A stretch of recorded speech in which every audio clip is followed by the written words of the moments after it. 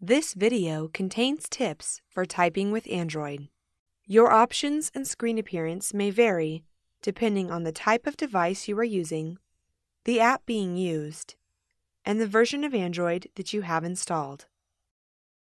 The Android operating system has an on-screen keyboard utility that is enabled by touch. Select a text entry field, such as a web browser's address bar, to activate the keyboard. When the keyboard appears, some keys may change, depending on the type of field you have selected. For example, when a web browser's address bar is selected, the .com key will appear. The three dots in the bottom corner of a key indicate that it is hiding additional options. Press and hold the key to reveal the hidden characters. Other keys may have extra abilities as well. For instance, you can press and hold on the uppercase button to activate caps lock, or on certain letters to insert an accent mark. Some versions of Android and various apps may include additional features such as gesture typing. This feature allows you to quickly insert words by dragging your fingertip across the screen in a continuous motion without having to lift it. As you are typing, Android will try to predict words and will give you suggestions in the blue text above the keyboard. Touch a word in blue to insert it, or press and hold to show more suggestions. If you want to zoom in on the screen, place two fingertips on the target area and then spread them apart. To zoom out, pinch your fingertips together. Double tapping on the screen will also zoom and resize the display automatically.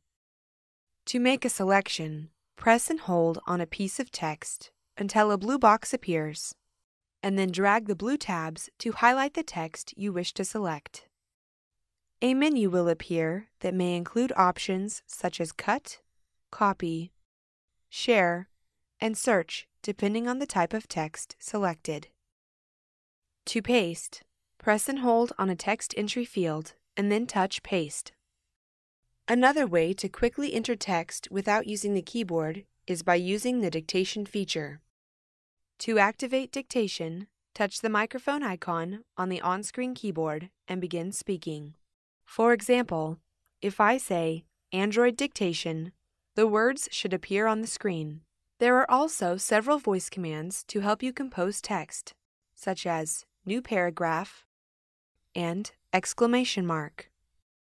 Search the web to find more examples of voice commands. To access additional options for customizing your typing settings, touch Language and Input in the Settings menu.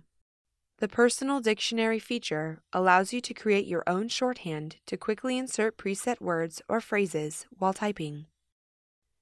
Open the Personal Dictionary and then touch Add in the upper right corner. First, type the phrase you want to save, and then type the shortcut you are going to use. The phrase you entered should now appear in the predicted text section of the on-screen keyboard whenever you type the shortcut you created.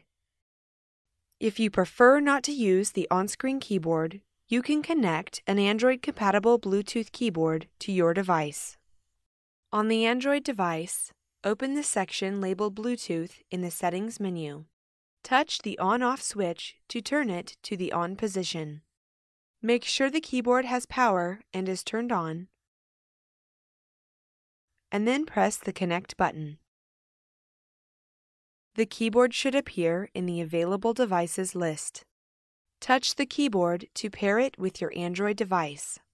Enter the code on the external keyboard and then press Enter. You should now be able to type on the Android device using the Bluetooth keyboard. Thank you for viewing this video. You can find additional helpful videos at hp.com/supportvideos and on our YouTube channel, youtube.com/howto4u.